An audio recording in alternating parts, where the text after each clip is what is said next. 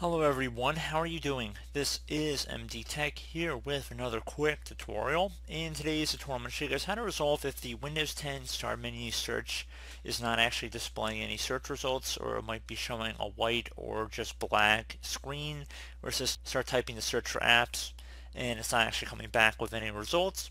So I'm going to show you guys how to resolve that without too much of a hassle, and we're going to jump right into it. So we're going to start by right-clicking on the Start button. So if you have an option for command prompt, you're more than welcome to select it. Otherwise, select Windows PowerShell Admin. You can use either or in this tutorial, so I'm going to select Windows PowerShell because that was one of the options. And I'm going to have a command in the description of my video. I want you guys to copy it. So just go ahead and copy from my description. It should start with start ms and then /settings. And there should be a little colon after that, so you want to make sure you copy that whole command. Go up to the top bar of the Windows PowerShell window, right click on it, left click on edit, and then left click on paste it in. Hit enter on the keyboard once it's in there. Now that you're here, you want to go click inside the box that says find a setting or the search menu within the Windows settings UI. Type in troubleshoot, and one of the best matches should come back with troubleshoot settings. Go ahead and left click on that, and that'll take us directly to the troubleshooting menu. You want to go ahead here and scroll down to search and indexing, find and fix problems with Windows search, and then select run the troubleshooter.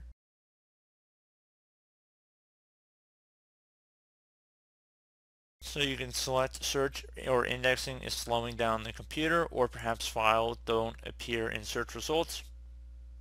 Or you can also select my problem isn't listed above, so just continue on here with whatever's most applicable. You're welcome to try different paths, so if the first one doesn't lead you to a positive result, you can try a different option. So go ahead and select try troubleshooting as administrator, as it's recommending in my case, so it'll give you suggestions as you go along here. So I'm going to go ahead and select the same option I did the first time, just wanted to check as an admin.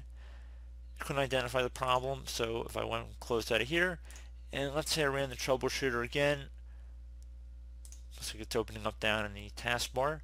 Let's say my problem isn't listed above, and we select next. Could enter any brief description, so no search results showing, and then select next. So I tried troubleshooting as an administrator.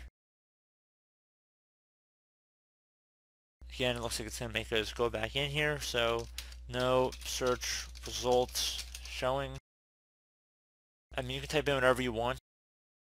I think it's just trying to look for something that might be more applicable for you guys. So couldn't identify the problem in our case because everything looks like it's all good, but I'm just putting it out there, so hopefully in your case, if you went through these steps, it would be able to resolve the problem. So another thing you can try, if you close out of here and we are back in Windows PowerShell, you can always right click on the start button again to reopen it. I'm going to have another command in the description. We're going to be reinstalling their Cortana functionality. So go up to the top bar of the Windows PowerShell once you've copied it from my description.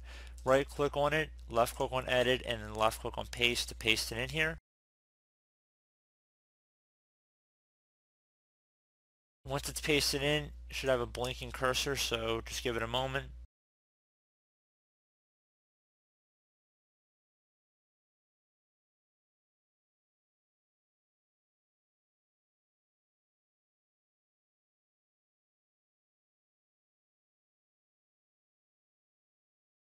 So once that's done, close out of here, restart your computer, and hopefully that would have been able to resolve your problem. You can also try booting in the safe mode as well, or use the recovery menu option. So if you have the Windows 10 Media Creation utility, burn it to a DVD, USB, boot your computer from it, and then run System Restore or some kind of application like that from there perhaps.